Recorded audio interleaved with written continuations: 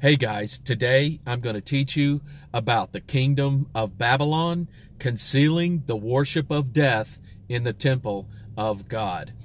Jeffrey Leon, welcome to this edition of State and Strategic Command, dedicated to the advancement of Christian theology, explicating the mark of the beast. May God bless the reading of his holy word. Revelation chapter 17, verse 1 through 6, and there came one of the seven angels, which had the seven vials, and talked with me, saying unto me, Come hither, I will shew unto thee the judgment of the great harlot that sitteth upon many waters, with whom the kings of the earth have committed fornication, and the inhabitants of the earth have been made drunk with the wine of her fornication. So he carried me away in the spirit into the wilderness, and I saw a woman sit upon a scarlet-colored beast, full of names of blasphemy, having 7 heads and 10 horns. And the woman was arrayed in purple and scarlet color, and decked with gold and precious stone and pearls, having a golden cup in her hand, full of abominations and filthiness of her fornication. And upon her forehead was a name written, Mystery, Babylon the Great, the mother of harlots and abominations of the earth. And I saw the woman drunken with the blood of the saints and with the blood of the martyrs of Jesus. And when I saw her, I wondered with great admiration. Okay, guys, I've got some fundamental truths today, guys, that everybody needs to get a grasp on. If they can receive this as truth, these are truths that people need to lay to their heart and to build up their knowledge in the Word of God and their faith in God's goodness and presence, Hebrews chapter 11, verse 1, and thereby strengthening their armor against the attacks of the devil, Ephesians chapter 6, verse 10 through 18. So guys, as we've been discussing, the seal of Satan is death's permanent residence within the constitution of man that appears in Revelation chapter 13, verse 15 through 17. And he had power to give life unto the image of the beast, that the image of the beast should both speak and cause that as many would not worship the image to the beast.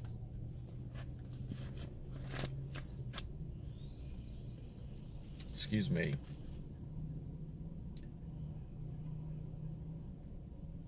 And he had power to give life unto the image of the beast, that the image of the beast should both speak and cause that as many would not worship the image of the beast should be killed. So here we have the seal of Satan as death's permanent residence within the constitution of man. Revelation chapter 13, verse 15 through 17. And this is made manifest by way of the ministry of the image to the beast that appears in 2 Corinthians chapter 11, verse 13 through 15. For such are false apostles, deceitful workers, transforming themselves into the apostles of Christ. And no marvel, for Satan himself is transformed into an angel of light. Therefore, and we know that an angel is a messenger, and the light is the glorious gospel of Jesus Christ. Therefore, it is no great thing if his ministers also be transformed as ministers of righteousness, whose end shall be according to their works. So the seal of Satan is death's permanent residence within the constitution of man that appears in Revelation chapter 13, verse 15 through 17, as made manifest by way of the ministry of the image to the beast. 2 Corinthians chapter 11, verse 13 through 15. As the image to the beast labors to incorporate Satan's seal in predestination into civil and ecclesiastical powers. Okay, this appears in Revelation 13, 15 through 17. This union of civil and ecclesiastical power appears in not only the seal of Satan in Revelation 13, 15 through 17, but it appears in Revelation chapter 17, verse 3 and 4, where we have the union of the beast and the harlot.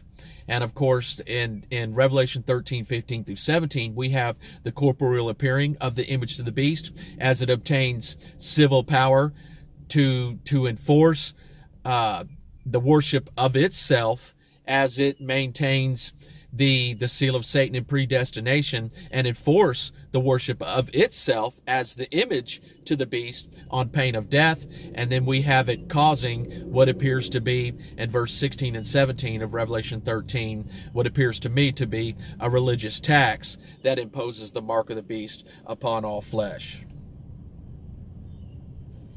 So the image of the beast labors to incorporate Satan's seal in predestination into civil and ecclesiastical powers that appears in Revelation chapter 17, verse 3 and 4, as it solicits the worship of death, Revelation chapter 14, verse 9 and 10, and the third angel followed me, saying with a loud voice, I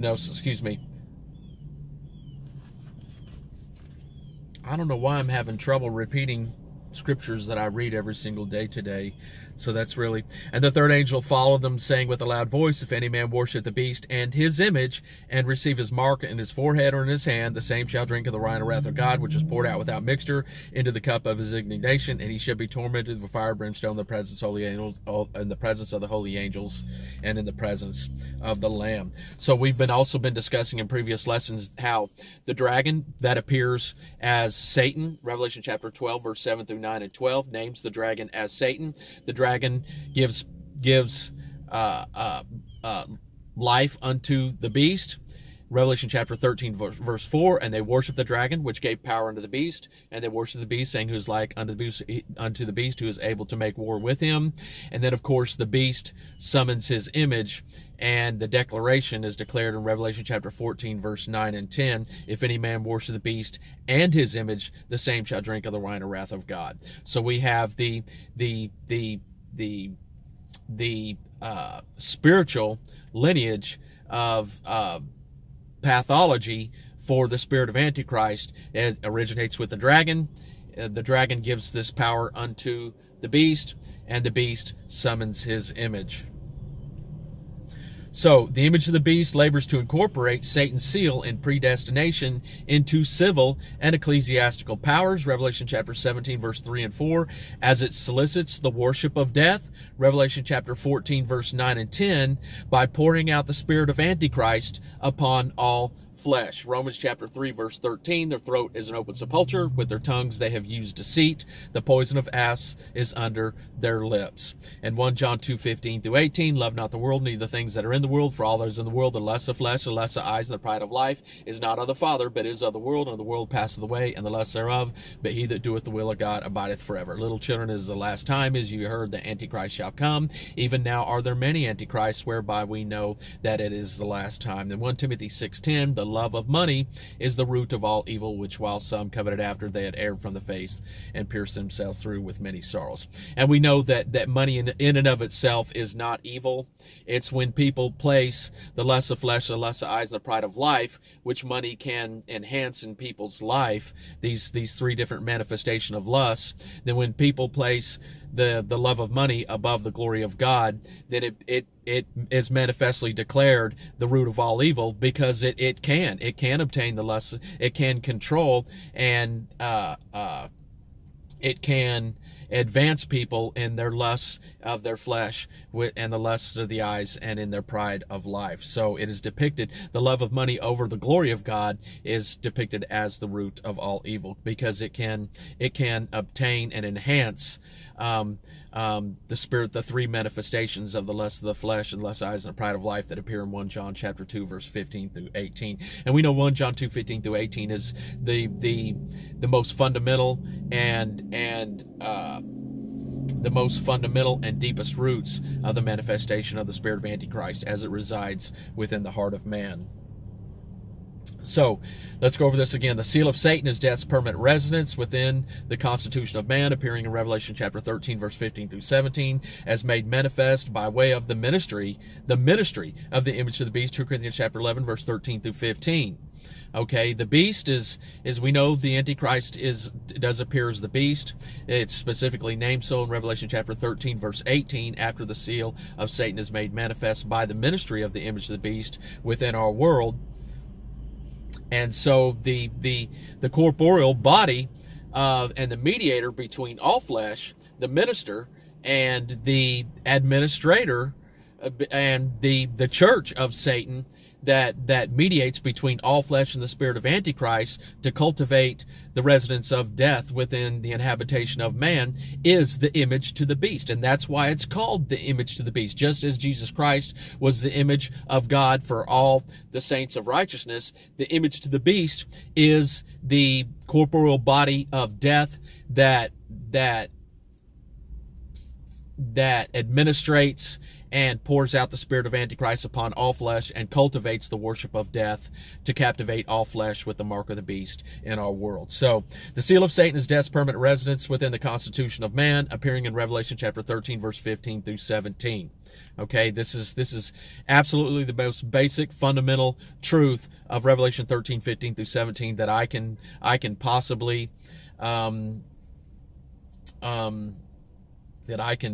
be cognizant of in my thinking, as made manifest by way of the ministry of the image to the beast that appears in 2 Corinthians chapter 11, verse 13 through 15, as the image of the beast labors to incorporate Satan's seal in predestination into civil and ecclesiastical powers, Revelation chapter 17, verse 3 and 4, as it solicits the worship of death, Revelation chapter 14, verse 9 and 10, and pours out the spirit of Antichrist upon all flesh, Romans 3:13, 1 John 2:15 through 18, 1 Timothy 6:10.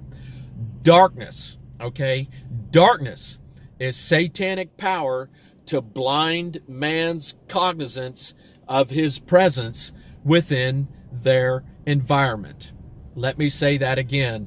Darkness is satanic power to blind man's cognizance of his presence within their environment. 2 Corinthians chapter 4, verse 3 and 4 and 6 and 7. But if our gospel be hid, it is hid to them that are lost, in whom the God of this world hath blinded the minds of them which believe not, lest the light of the glorious gospel of Christ, who is the image of God, should shine unto them. For God, who commanded the light to shine out of darkness, has shined in our hearts to give the light of the knowledge of the glory of God in the face of Jesus Christ. But we have this treasure in earthen vessels, that the excellency of the power may be of God and not of us. Darkness is satanic power to blind man's cognizance of his presence within their environment. 2 Corinthians chapter 4, verse 3 and 4 and 6 and 7. This is the most basic, fundamental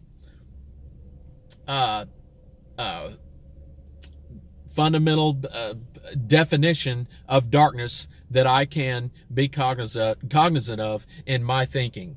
Okay, Proverbs chapter 4, verse 14 through 19, the way of the wicked is as darkness, they know not at what they stumble. And we have, of course, here in Proverbs chapter 4, verse 14 through 19, it says, enter not into the path of wicked men, and it admonishes us about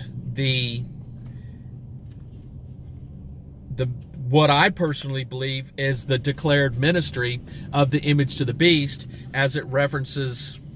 Well, let's read the passage. Enter not into the path of wicked men, and go not in the way of evil men. Avoid it, pass not by it, turn from it, and pass away. 5 times, 6 times. It says here in Proverbs 4, 14 and 15, to not have fellowship with what I believe is the manifestation of the ministry of the image to the beast.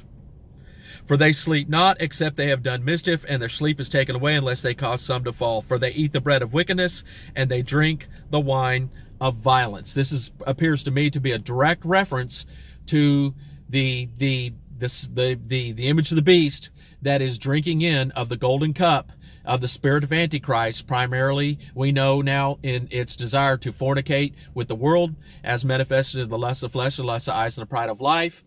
And its ministry is, the basis of its ministry is blasphemy, as it appears as the names of blasphemy as resident within the beast that appears in Revelation chapter 17, verse 3 and 4. For they eat the bread of wickedness, and they drink the wine of violence, but the path of the just is as a shining light that shineth more and more unto the perfect day. This is a manifestation. This verse 18 in Proverbs chapter 4, is God declaring that people will become more and more cognizant of God's goodness and presence within and without, as in their environment, as the glory of God is magnified more and more, until the seal of God is made perfect in manifestation, and they are declared now in perfect union, holiness, and no longer cognizant of their sins, and they are now abiding in eternity and union with Holy Father God. Verse 19, the way of the wicked is as darkness, they know not at what they stumble. So guys, darkness is satanic power to blind man's cognizance of his presence within their environment. The way of the wicked is as darkness, they know not at what they stumble. Matthew chapter 15, verse 13 and 14, every plant which my heavenly Father hath not planted shall be rooted up. Let them alone, they be blind leaders of the blind, and if the blind lead the blind, both shall fall into the ditch. Okay, this has got to be a reference to the ministry of the image of the beast. As the image of the beast, we know the image of the beast is deliberately promoting and promulgating ecclesiastical fraud to civil powers. As the ministry, its ministry of blasphemy is made manifest in civil powers, and it's deliberately taking organized crime to ecclesiastical powers in the form of religious tax, as made manifest by its ministry of blasphemy to ecclesiastical powers. So we know, guys, that the seal of Satan, the mark of the beast, is the worship of death incorporated into civil and ecclesiastical power. So Matthew chapter 15, verse 13 and 14, every plant which my heavenly Father hath not planted shall be rooted up. This rooting up, we know, is a direct reference to the mark of the beast, and it's a rooting up from the rooting, being rooted and grounded in the glory of God through the gospel of Jesus Christ, as explicated in Colossians chapter 2, verse 6 through 9. Matthew chapter 15, verse 13 and 14. Every plant which my heavenly Father hath not planted shall be rooted up. Let them alone. They be blind leaders of the blind. And if the blind lead the blind, both shall fall into the ditch. This appears to me to be a direct reference to the ministry of the image of the beast, as the image of the beast goes out and attempts to capture all flesh with the seal of Satan, residing in the constitution of man, to make manifest the mark of the beast. So the image of the beast can satiate its illicit desires and obtain immunity for iniquity, transgression, and sin, and force all flesh to worship it and serve it on pain of death. So darkness is satanic power to blind man's cognizance of his presence within their environment. And that pit or ditch, I believe that word for pit, the Greek word that appears here for ditch, that appears in Matthew chapter 13 and 14, also appears as pit. But I don't believe it's the same word that appears in Revelation chapter 9, verse 7 through 11. And in Revelation chapter 9, verse 7 through 11, we have what appears to me to be the spiritual transformation of the minister of Satan, the image to the beast, as God witnesses the image to the beast transformed spiritually into a child of Satan with the seal of Satan in predestination, making manifest the appearing of their king into their environment. And of course, the manifestation of the appearing of their king within their environment appears in Revelation chapter 9, verse 11. It's the passage being Revelation chapter 9, verse 7 through 11, but the appearing of the king occurs in verse 11. And they had a king over them, which is the angel of the bottomless pit, whose name in the Hebrew tongue is Abaddon, but in the Greek tongue hath his name Apollyon. So, darkness is satanic power to blind man's cognizance of his presence within their environments. Proverbs chapter 4, verse 19. The way of the wicked is as darkness, they know not at what they stumble.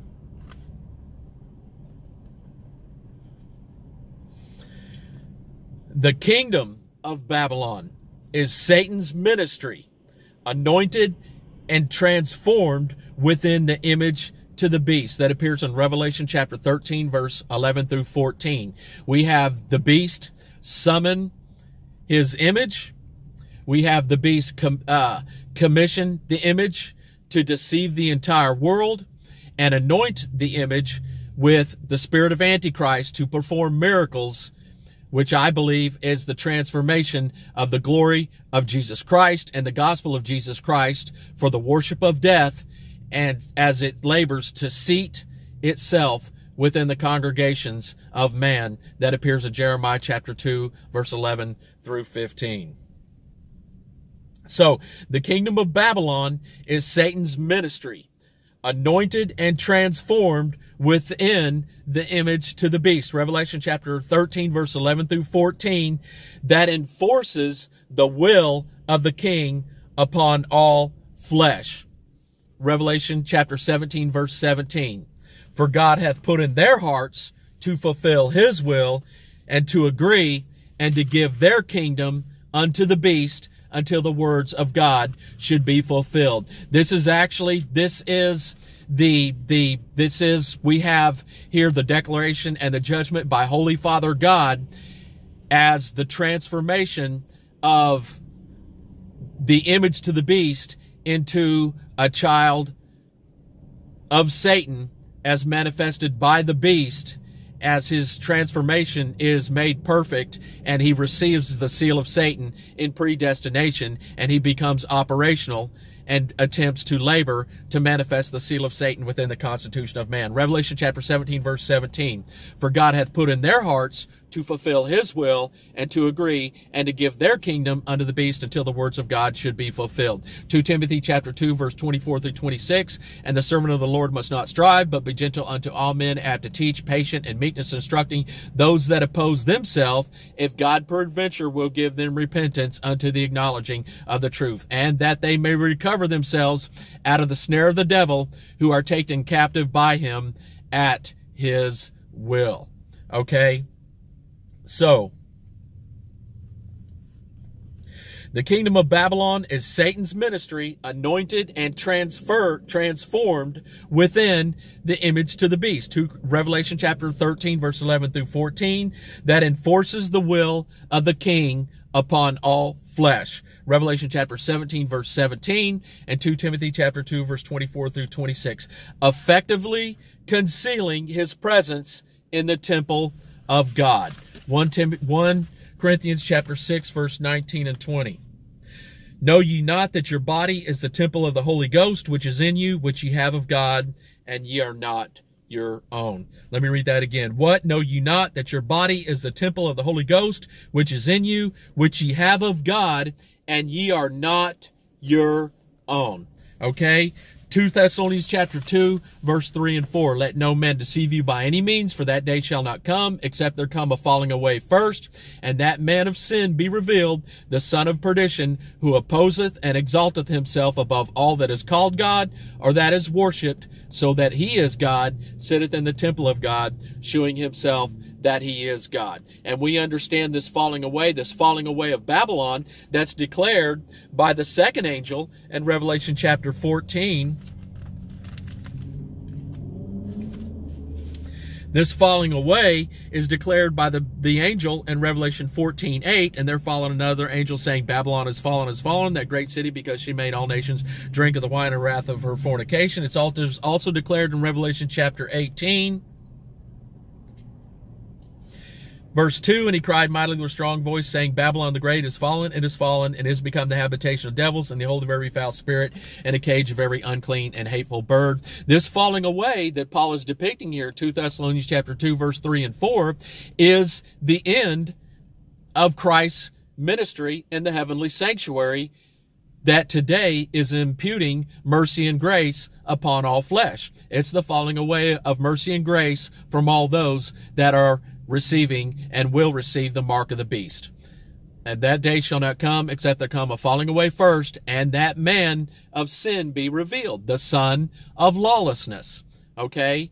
So this is what's being depicted here as the fall of Babylon. That's exactly what Paul is depicting when he says that day shall not come except there coming a falling away first. He's depicting that day will not come until the kingdom of Babylon and the seal of Satan, making manifest the mark of the beast, is imputed upon all flesh within our world.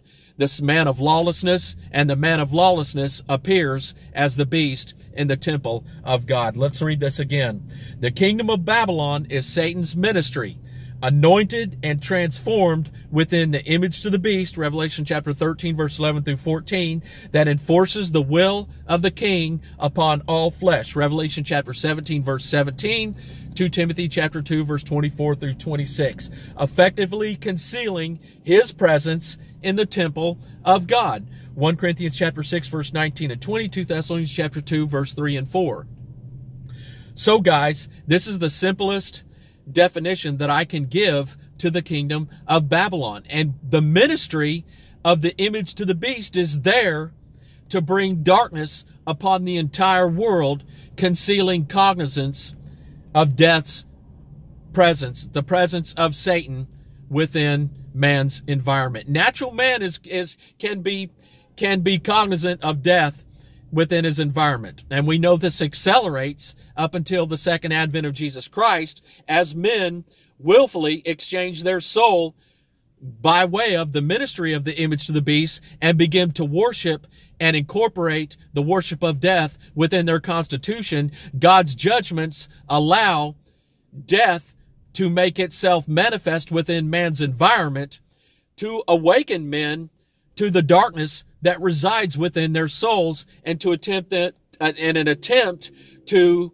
enlighten men to their need for salvation and their need to cultivate the fruits of righteousness and magnify the glory of God to escape the pit of destruction. 2 Corinthians chapter 4, verse 3 and 4 and 6 and 7. So the kingdom of Babylon is Satan's ministry, anointed and transformed within the image to the beast, that enforces the will of the king upon all flesh, effectively concealing his presence in the temple of God.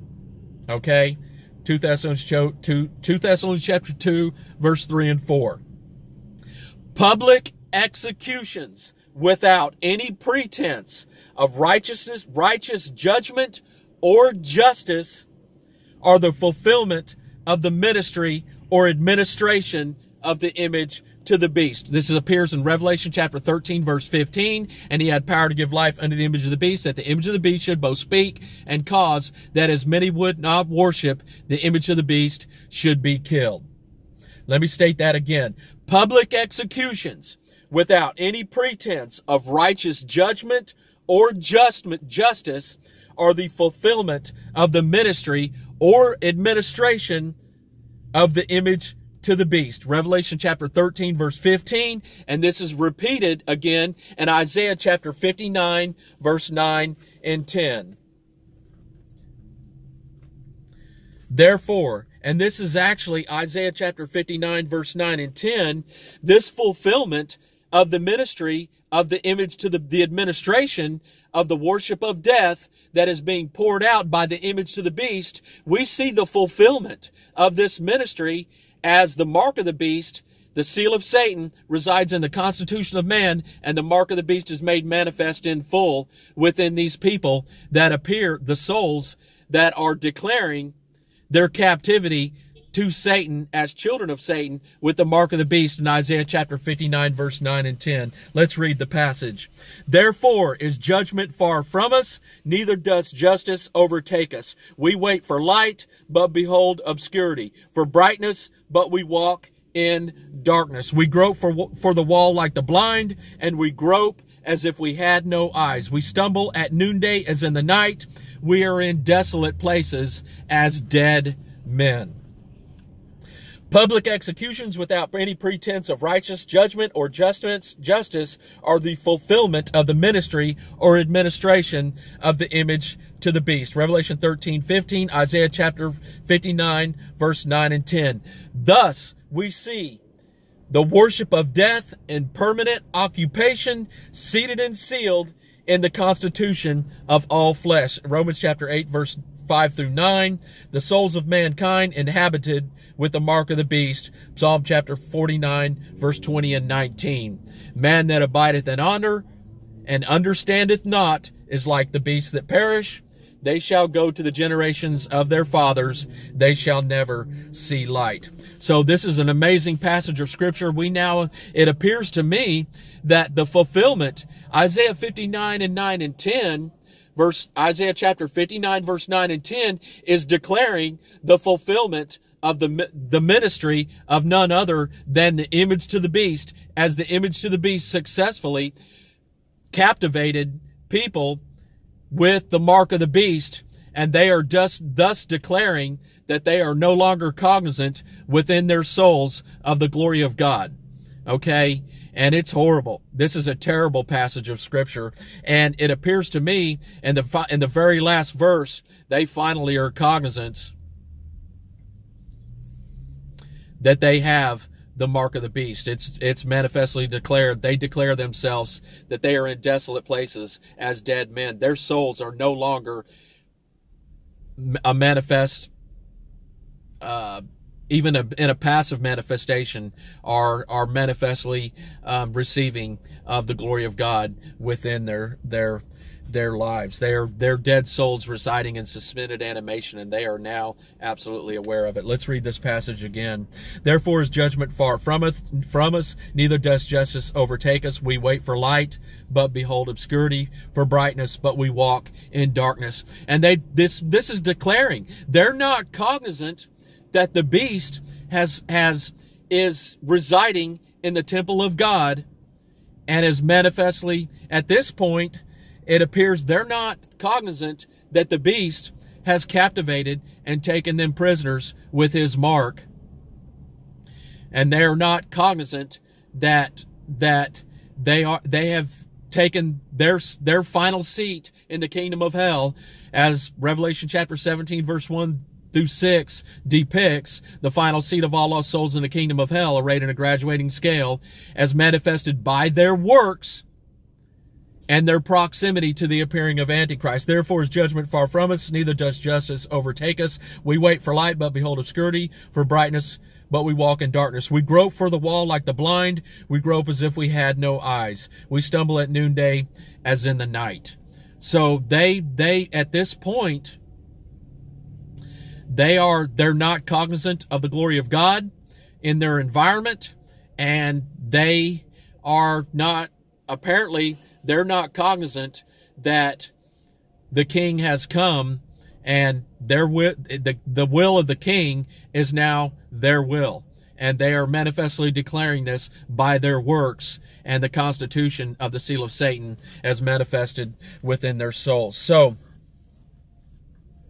public executions without any pretense of righteousness, judgment, or justice are the fulfillment of the ministry or administration of the image of the beast, Revelation 13:15, and Isaiah chapter 59, verse 9 and 10, where they are declaring the fulfillment and their captivity to the image to the beast. They're actually, this captivity is to the image of the beast, because the image of the beast is the one that is fulfilling the ministry of the beast to captivate all souls without cognizance of the glory of God, and summarily executing people that will not manifestly worship the image to the beast as it labors to satiate its own satanic desire in the fulfillment of horizontal immunity for iniquity, transgression, and sin, as it labors and it labors for this union and to incorporate the constitution of Satan within civil powers, granting it, and which is the worship of death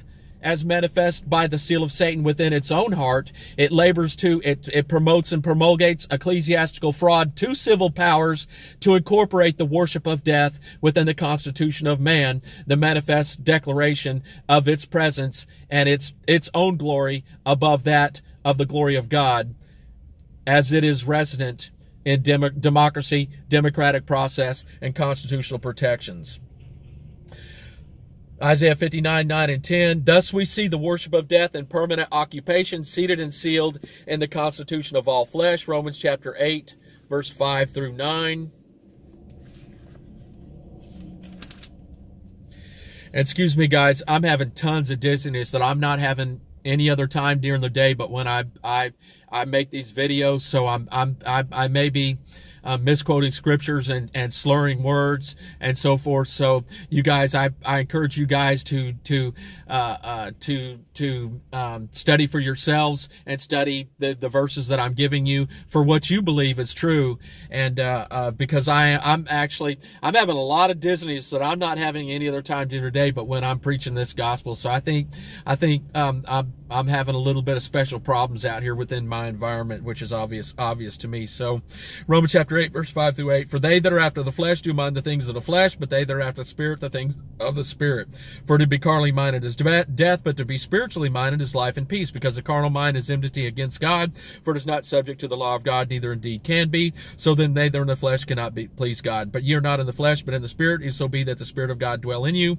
Now if any man have not the Spirit of Christ, he is none of his. And we know that God's holiness is defined in the Ten Commandments. It's the boundaries of his character. And when we break the law of God, we step out of God's holiness. And this is how we are manifestly cognizant of our sins, and by even the passive manifestation of the fruits of life residing within our soul, and the reason that we suffer death. But the seal of God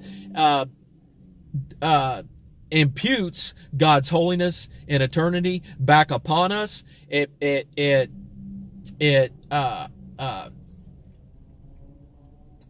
imputes, we know that we're no longer cognizant of sin, of our sins once we receive the seal of God, and we are manifestly declared children of God residing in eternity, and we are soon to meet the Lord in the air at the second advent of Jesus Christ and reside in the holy city. So thus we see the worship of death and permanent occupation seated and sealed in the constitution of all flesh. Romans chapter 8, verse 5 through 9, the souls of mankind inhabited by way of the mark of the beast. Psalm chapter 49, verse 20 and 19. So this, guys, this is pretty amazing. This is some fundamental truths that I think that everybody needs to be aware of, and everybody needs to apply to their heart and incorporate within their knowledge of fundamental Christian doctrine and understanding as we put on our spiritual armor and we resist the solicitations of the worship of death as Satan attempts to incorporate us within the kingdom of darkness, imposing his will upon us and manifestly declaring us to be his children with the mark of the beast. And the only way to resist this is by the manifest power of Holy Father God, the glory of God residing within our souls, putting on the armor of God and going to war with the forces of darkness. Ephesians chapter 6, verse 12.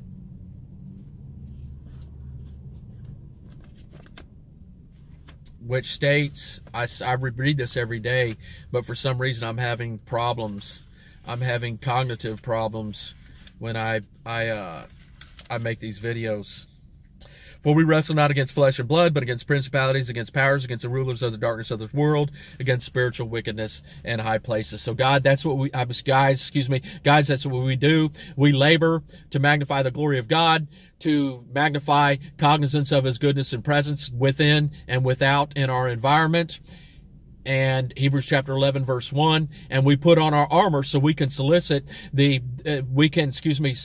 resist the solicitations of the worship of death, as the ministry of the image to the beast labors to captivate all flesh, laboring only to satiate its own illicit desires, and to captivate civil powers to manifest the worship of death in the constitution of all flesh, so it can obtain horizontal immunity to summarily execute people without any pretense of judgment, justice, or righteousness in democracy, democratic process, and the Constitution of the United States as it stands today, because it can't cultivate an illicit harvest without incorporating the worship of death and creating this union of civil and ecclesiastical powers and raising up the worship of death within civil and ecclesiastical powers by the manifest declaration of its presence within these people's environments. That is the kingdom of darkness and the kingdom of Babylon, blinding people to death's residence within the temple of God. Jeffrey Leon, if you're edified by this program, please hit the like button, subscribe to this channel, receive notifications of future installments. And remember, you can come to the throne move of God today and receive your healing directly if you're abiding in mercy and grace as manifested by Matthew chapter 13, verse 10 through 15. Thank you.